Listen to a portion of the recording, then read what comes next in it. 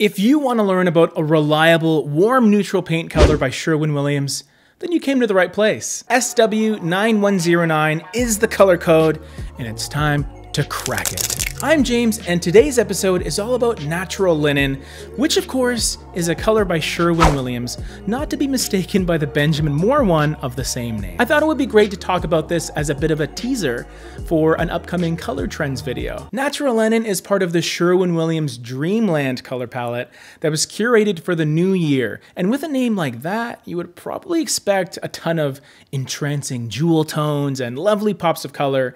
And there is that, but there's also the one or two neutrals to help keep things settled. And that's what natural linen really does. It has an LRV of 66, and it's one of those quintessential beige colors that are great at blending into a space and allowing other colors to be featured more prominently. That's an important aspect of picking the perfect paint color, especially on your walls, because there will be people that like to be more expressive with their color choices, but in other cases, you may just want a paint color that's a bit safer to let the other stars of your design shine. So let's get into some color pairings here, starting with the light color. Now, because we're already starting with natural linen, which is decently light, the pairing could either be something even lighter or maybe with different undertones.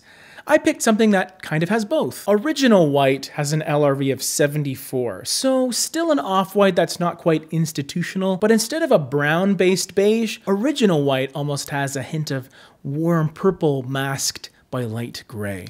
It's an interesting interaction these two have because depending on how you arrange the two and what proportions they're at, natural linen could actually be the one that stands out. You could easily have original white be all over your walls and then have hints of beige peeking through, which is maybe the opposite of what you would normally do. In fact, I like this interaction so much that I double down with my mid-tone color called Moonlight Orchid, which is another slightly purple gray, although this one is quite a bit darker, especially for a mid-tone. Its light reflectance value comes all the way down to 29, but it's not quite as dark as the third color we're going to talk about in just a second. The key here is the interaction between Moonlight Orchid and natural linen.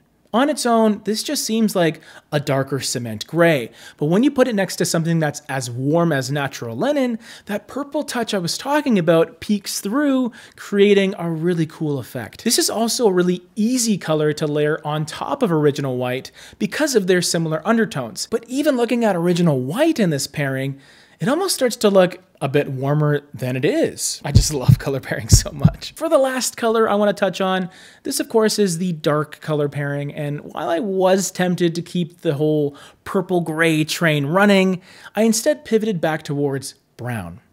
Back to natural linen's warmer roots. The color is called Turkish Coffee, and it has a light reflectance value of 5, making it extremely dark. And it is essentially a deep espresso brown that is lush. I don't know if lush is a perfect descriptor here, but it just felt right. So with browns that are this dark, you can really go in two clear directions.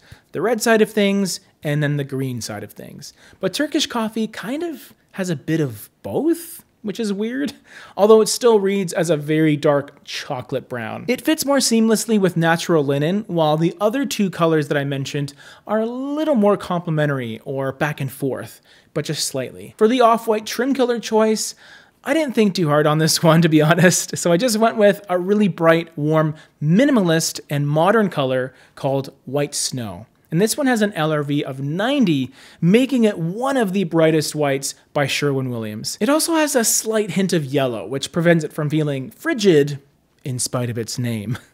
We also spoke about natural linen by Benjamin Moore in another episode of Color Code right over here. Similar colors, but not quite identical. Maybe you can get some more color pairing ideas from this one.